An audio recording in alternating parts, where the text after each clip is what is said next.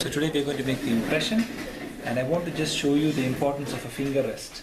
If the finger rest is not there and you place your finger on the tray itself, the finger comes too close to the border, and when the impression material flows, it gets deflected by the finger. This is the reason why a finger rest is important, so that the finger pressure stays away from the border tissue.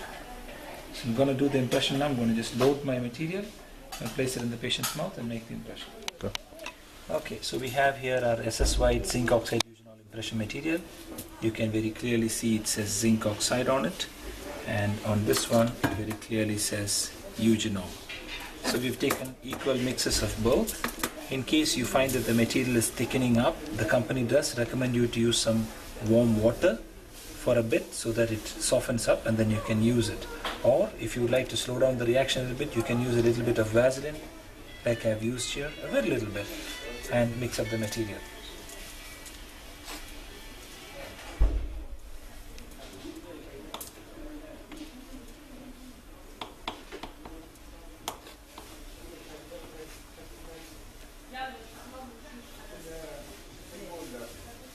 You need to mix the material till you come to a uniform consistency and you have no streaks in your material.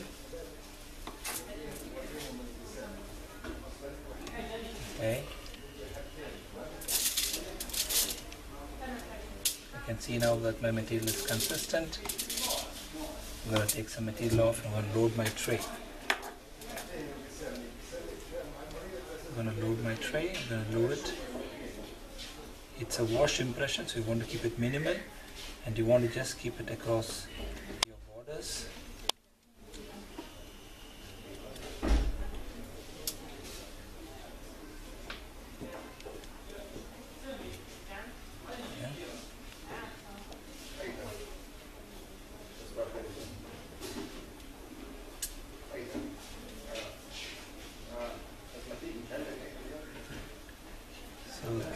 It goes across your borders, right? I'm going to place it into my patient's mouth.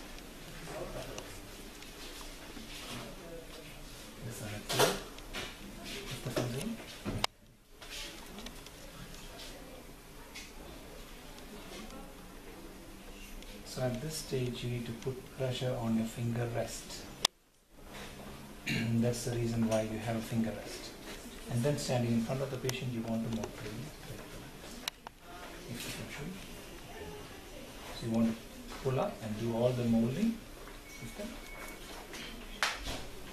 The cheek molding along with the buccal freedom. This side also cheek molding along with the buccal freedom. Talalisan barra. Barra. Yaminisa. Kam. Barra kam. Okay. I prefer at this point, I really prefer the patient to put out the tongue completely and make all extreme movements so that the borders are really captured. Then hub. Cheek. Duf hub. Bahatana. Duf hub. Push your tongue. Cheek. This side.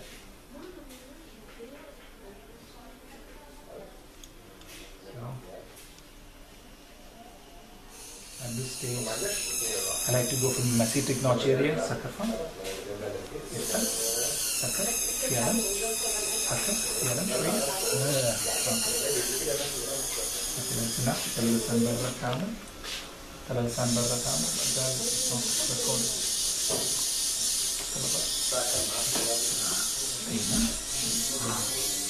Okay, let's see. Talalisan barra.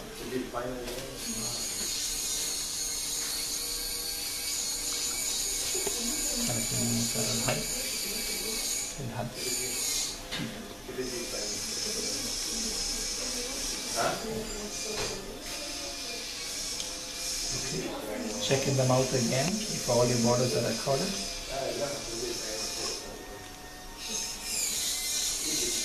Put pressure on your finger rest. Check for the radial frenum. Okay.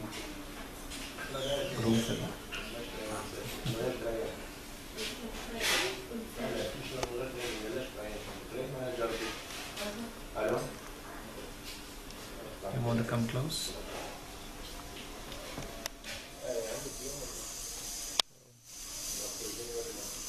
You can see the borders. You can see the green stick through the zinc oxide in most of the areas. On the side, you see it?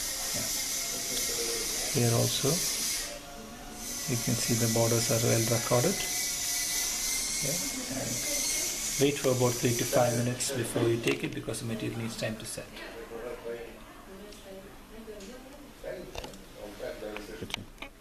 Okay, so I've gotten some material. It looks like it's already set now. I can turn it into a ball. It's no longer sticking too much to me.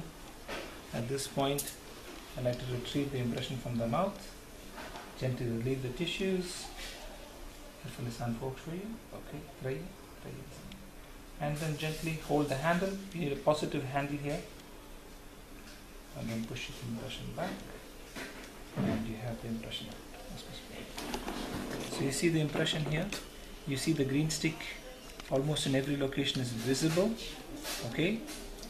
Some areas may be pressure areas, but mostly you want the material to flow over the border of the green stick exactly.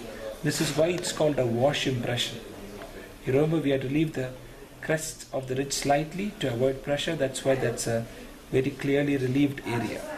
But every other place, you see that it's very close to the green stick border, and this is how a wash impression for a final impression must look.